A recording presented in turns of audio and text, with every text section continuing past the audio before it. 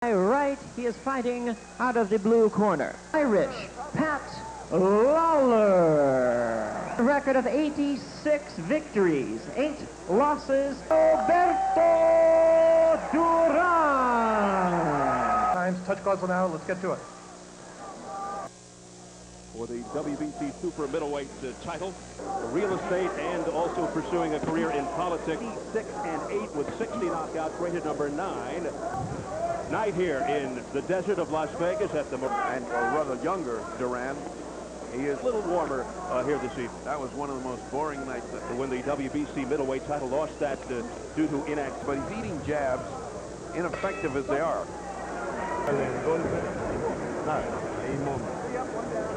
Duran saying to his corner, his left hand is bothering.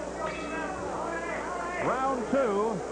It is pawing there, whereas Duran was just doing the chasing, as you see now in hand, because that appears to be the only weapon that Duran serves. And that's why you can throw out these comparisons almost immediately. Says Lawler's last fight, a decision. I mean, I can't remember when anybody could land a straight right hand like that and speeds him up. He can be landing punches with rapidity. Latin fighter to win 5 world titles in as many weight classes, but take a look at these little right hands. Now, when do you think you'd ever see Duran? 3 scheduled for 10, a very confident Irish Pat Lawlor.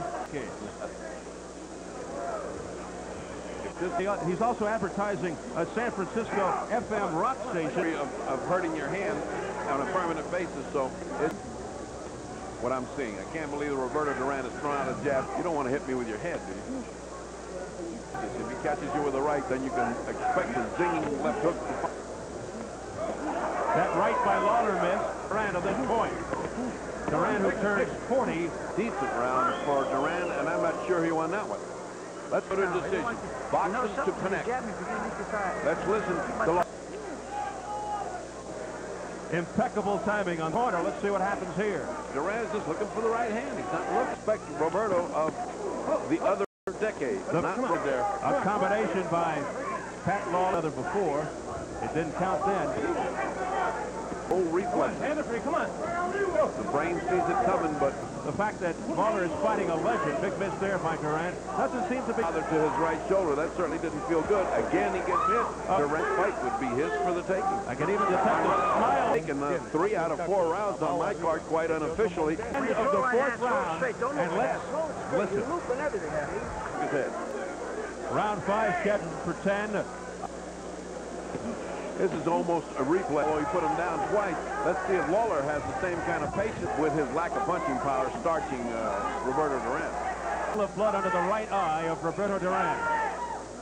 Up under the right eye of Roberto Duran, starting to break open. A little trickle of blood every round, as if expecting something much better from this. As these rounds while away and these punches. And that is it for round 5. Low blow that you'll see in a moment is the kind of stuff that's rough. Off that low blow. In all truthfulness, it didn't look like it. And shaking everybody's hand and can't get over the feeling that Lawlor is having just a wonderful time. Youth against experience, but Lawlor not as I can outbox him. Well, so far, he's living up to his word. And a great deal of heart. The heart only in question once. Oh, he hurt his arm. That's it. Time out. What's he going to do? Pull it back in place? And he got...